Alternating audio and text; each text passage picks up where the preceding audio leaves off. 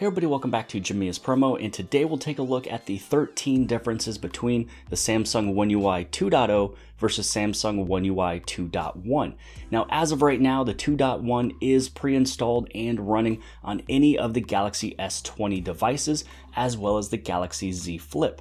Now, if you're curious on when it'll come to your device, 2.1 will be pushed all the way back to the Galaxy S9 series, which means that if you have the S9 series, the Note 9 series, the S10 series, or the Note 10 series, you will get the 2.1.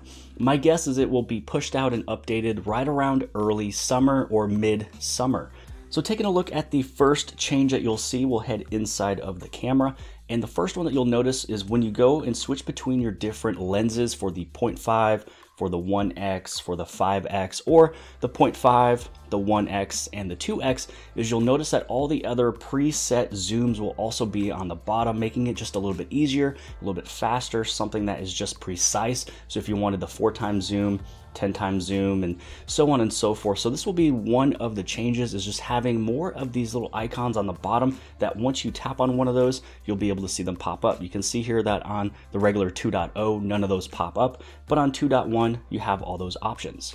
The second change that you might see is that if you do a pinch to zoom, or if you just simply swipe over to your Bixby Home, it is now actually called Bixby Daily. This is how you'd be able to turn it on. You can turn it off. And then once you go and you check it out, you're gonna see how everything is kind of set up a little bit different. You're gonna have different menu settings and everything else. But because there's a lot of my personal information inside of the Samsung Daily, we won't really go through everything here, but there is gonna be an update, and it just kind of brings everything together and really just forms it for you a little bit better than the Bixby Home did. The third change that you'll notice is going to be what you saw at the very beginning of this video, and that is that display settings, especially for dark mode. It is just a little bit different. You know, the toggles are in different locations. If you scroll to the very top, this is what it looks like here on the 2.1. It's actually done with images right here, letting you know what it's gonna look like, and you can just change it through there. With this one over here, it's just with a simple, boring toggle. So it's just kind of, I don't know. I'm not really a huge fan of that little toggle. You can actually go inside of it and you can see what it looks like. You can go inside of your dark mode settings here. So both of the screens are going to be slightly different. And inside of here is where you can actually apply it to the wallpaper as well. And actually on this note, I'm going to point out one more area that you can actually see this, that it's a little bit different on both of them. So if you go through your dark mode settings, this is where you can apply it to the wallpaper. Now, when you actually go through your normal settings, or let's say that you just press and hold on the screen and you click on wallpaper, you're gonna notice that right over here, it has the toggle to apply dark mode to wallpaper, which just makes a lot of sense. When you go right over here, you hit on wallpaper, you're not gonna have that option sitting right over here. So that means you have to go through the other settings that I just showed you, which is dark mode, to actually get to this little toggle. Now, really the other way that you can get into this, some people, they don't press and hold on the display to change wallpaper. You actually go through your settings and click right there. When you click on wallpaper, this is where you can change it. And again, you have that toggle popped up. So if you want to apply it on the old version here, which is the Samsung One UI 2.0, go inside of your dark mode settings. The fourth change that you'll notice is that when you go inside of your recent app menu, if you tap on the application icon, it gives you a little menu of what you're able to do with the app, you know, such as multi-window and things like that. Well, on the Samsung 2.0, or the Samsung One UI 2.0, this one is called Lock This App. It's a way that you're able to save this application into your RAM. So this way, when you hit on close all, it'll actually be stored there for faster opening and loading. For the 2.1, it's actually called Keep Open for Quick Launching. It's really the exact same thing. So this was one of the questions I had in my past video where I talked about saving your applications to your RAM. Someone asked if it was the same thing as Lock This App, and it actually is. Anytime that you're done with the application and it's okay for it to close, when you hit on close all, you can just tap that little icon and it goes away. Change number 5 that you'll notice is that when you first get your phone, or when you first update to 2.1, when you scroll through your applications, I did place mine inside of the Samsung folder because I like to, you know, bulk things together, but there's a thing that's called AR Zone. AR Zone is a place that you have all of your AR things in one spot. You know, on 2.0, you'd have to go inside your camera, go over into more, you have Bixby Vision, AR emoji, everything's gonna be kind of in there. It's all kind of spread out a little bit, but here you have it all in one menu, your AR doodle, the AR emoji camera. So you tap on any of these and it really opens up that mode or that feature that you're able to do any of these things with. So your 3D scanner is there. You can play with makeup. You have quick measure, your emoji studio, the sticker. You can really customize a bunch of things, do many things that you weren't able to do before. So if you actually make your own AR emoji, you can actually move your finger across the screen, which I'll show this in a later video, but you can make your person walk. It's actually really cool. So they really expanded on the AR features. The next change that you'll notice is that when you go inside of your camera, you'll really notice it if you are somebody who likes to take a lot of selfies, but you want to go inside of your settings. And before you go into the settings, one thing I do like to mention with any of these videos is make sure you put it on photo. If you put it on any other shooting mode, some of these settings will be grayed out.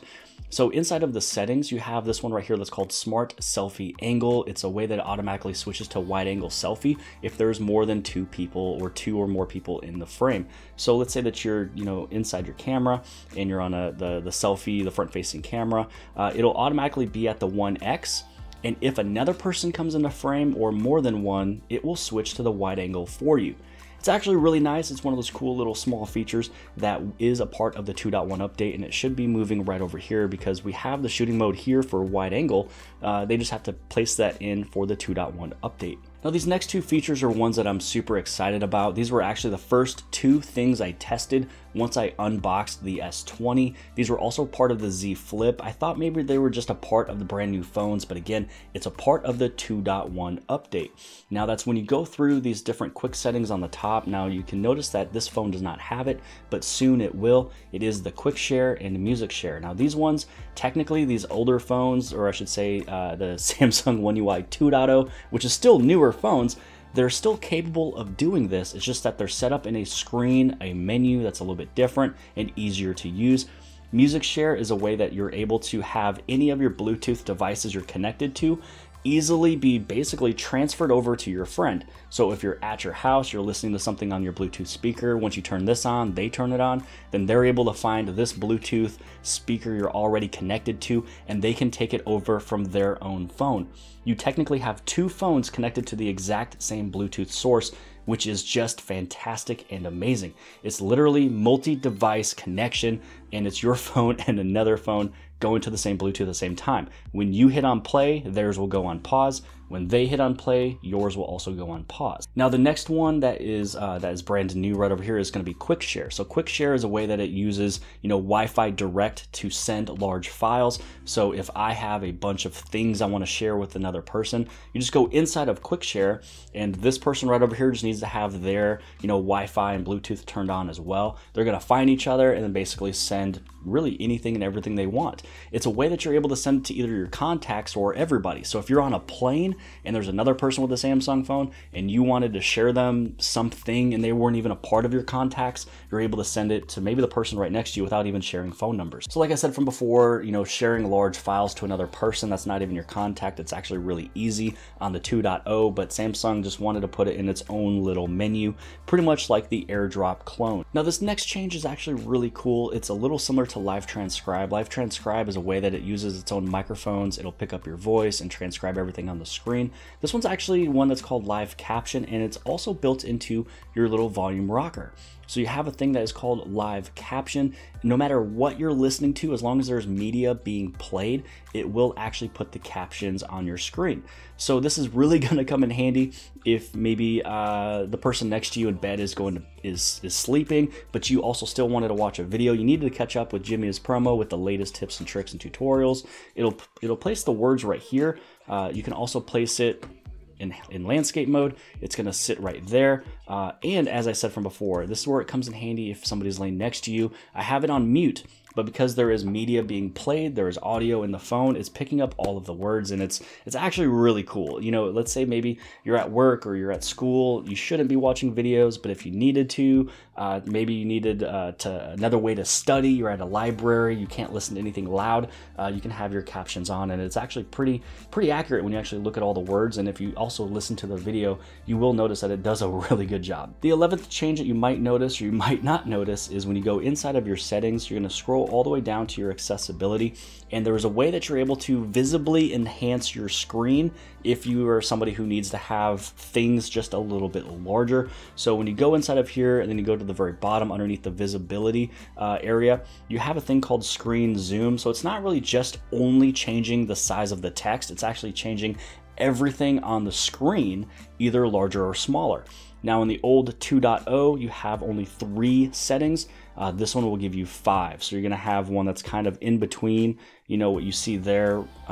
It makes it pretty nice. So this is basically all that they're really adding in is these dots right here, going in between what was already set there from the smallest to the largest. Change number 12 is if you go inside of your gallery, let's say that you took an image, but you need it to be resized. They made it to be extremely easy. So let's say that we just take a look at this image here, and we take a look at this image here. So this was actually a pretty cool image I took with the 30 times zoom, and it did a really good job at night.